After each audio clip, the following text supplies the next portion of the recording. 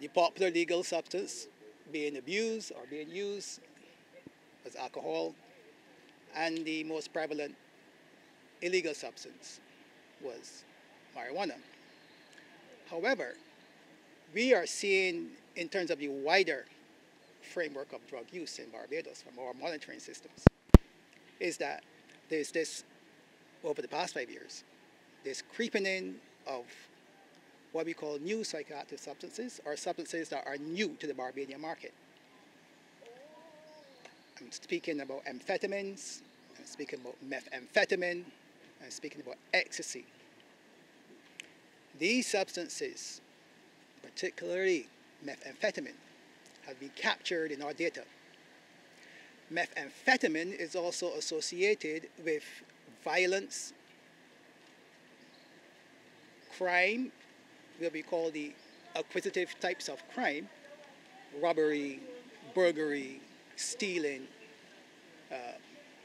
theft along those lines, drug dealing, weapons carrying.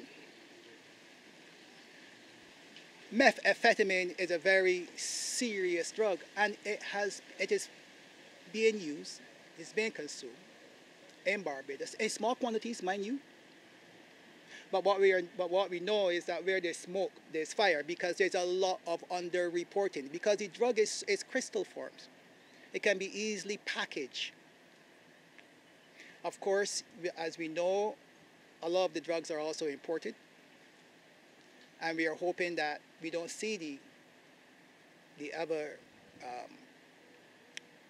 we don't ever see that methamphetamine is being manufactured locally.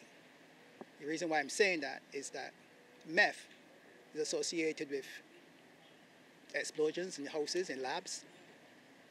It is also very cancerous, and the deposits into the ground can also harm the water supply. It's very toxic. It's a very toxic chemical. So in addition to the violence that's associated with methamphetamine, we're also quite aware that its manufacture could also create problems for the community in which we live. So again, yeah, we are seeing, yes, the usual alcohol, marijuana among secondary school students. But in the larger framework of drug use, we are very mindful that students may be moving away slightly away from the weed into the popping of pills.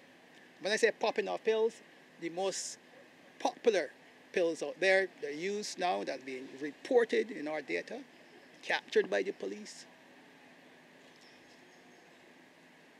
signed off and investigated by our forensic science unit, is ecstasy. Now, ecstasy is a well-known party drug. It has been around for the past 30 years. It is illegal. It's on Schedule 1 of the U.S. List of illegal substances. The harms with ecstasy is that it can range from headaches, nausea, to heart problems, to cardiovascular diseases, but the effects are temporary.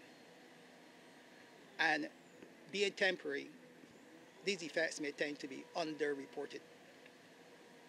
But we have a concern with them.